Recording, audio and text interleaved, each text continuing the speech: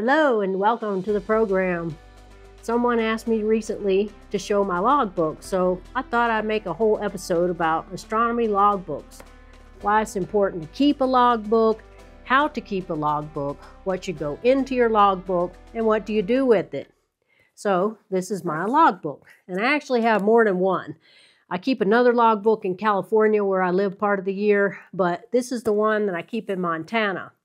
And this is a log book that someone gave me that quickly filled up. And this is also a notebook that I use that I quickly filled up. And so that's why I switched to a binder. And this is a binder that contains my sketches.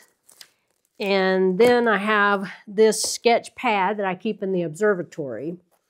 And then these are some blank pages that I put into the binder. And then this is a special project I gave myself for 2024 to see all of the objects in Cygnus, the Swan, my favorite constellation, that are listed in Sky and Telescope.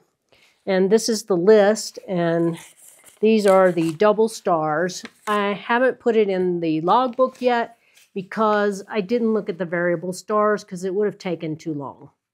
But I did observe everything in Cygnus the Swan, including the incredibly difficult Footprint Nebula and the Egg Nebula. So I guess I will put it in this logbook.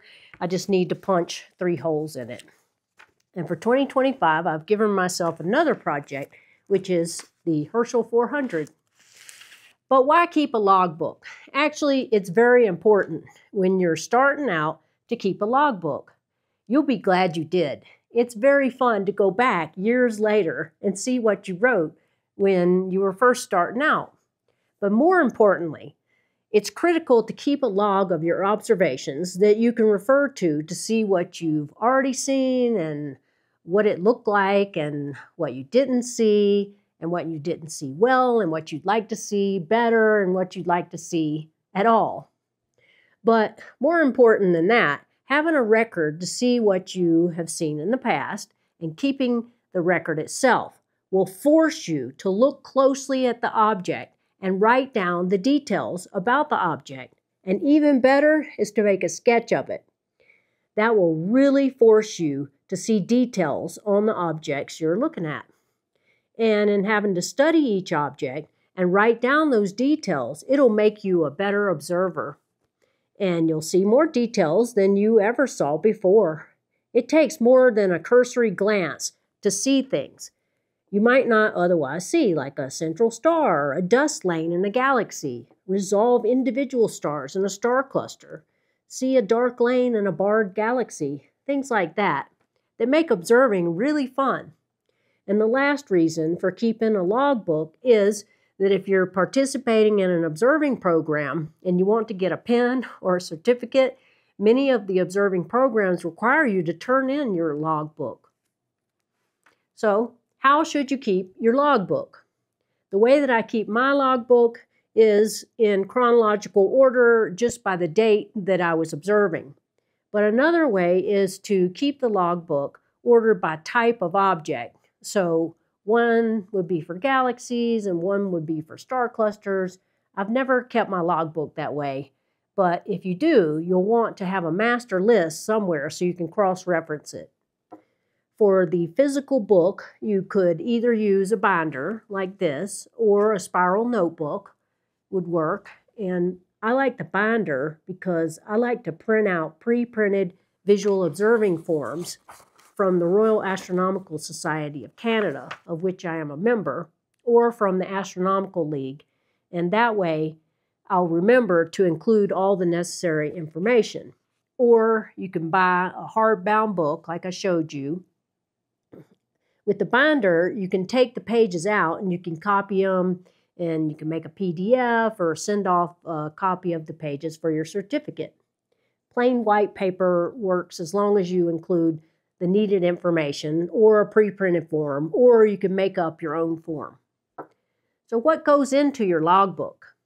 It should include the following information: the date, the time, and put down the universal time, the time you started and the time you ended, the location, and whether there were other people there, and you must include the sky transparency and the seeing.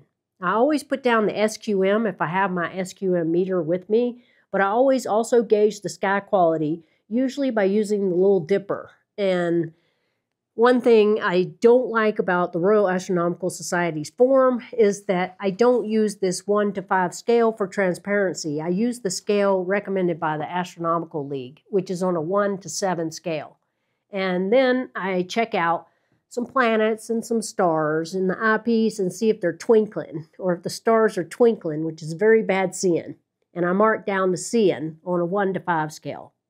That's what I use. You can also use limiting stellar magnitude, which is the faintest star you can see at the zenith. I never use that. It is too much trouble, but you could see if you can see any of the 6th magnitude stars around Polaris. I always also include the temperature, whether there's wind, snow on the ground, and importantly for me, the presence of animals.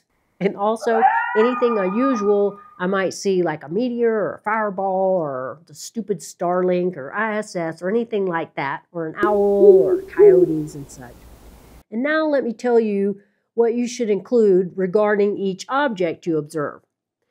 Put the object name and the designation and the type of object and the constellation it's found in, and include the apparent magnitude and the apparent size. Write down the telescope you used and the eyepiece and magnification and any filters that you used. I know many people have told me that they cannot sketch, and I'm not very good at it. But if you can at least include a rough sketch, it really helps improve your logbook and it helps you later on. And of course, sketching will dramatically improve your observational skills. And I always write down if I didn't see something, and also jot down the time that you started that particular observation and the time it ended.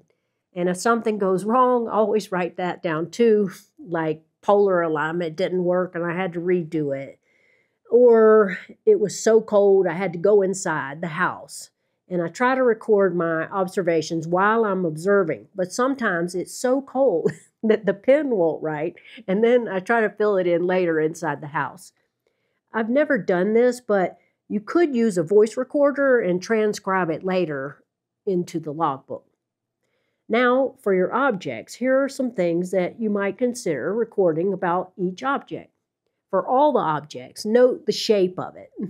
What was the size of it in the field of view? And you can note if you had to use averted vision and say if the averted vision helped you to see more. And if so, what were the other details, and were there bright stars or bright objects or asterisms nearby?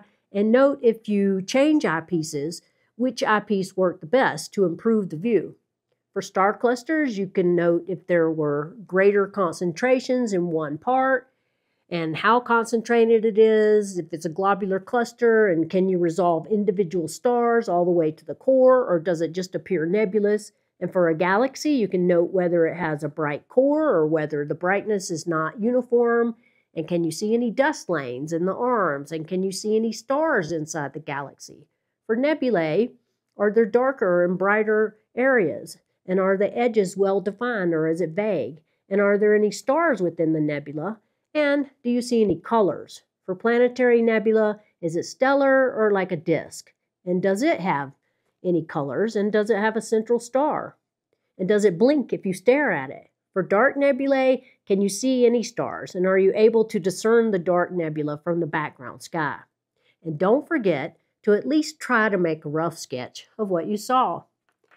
Now I've told you about printed logbooks, which is what I use, but you can use an electronic database. You can use Stellarium or Sky Safari, or record observations in a paid program called Deep Sky Planner for Windows, and I'll give you the website for that. I've never used it, but it's received good reviews. And Stellarium, Sky Safari, and Deep Sky Planner all allow you to plan and create your observing list. So next time you go outside to enjoy the night sky, be sure to record your observations in a logbook and try to make a sketch. Dark skies forever. Sula, signing off.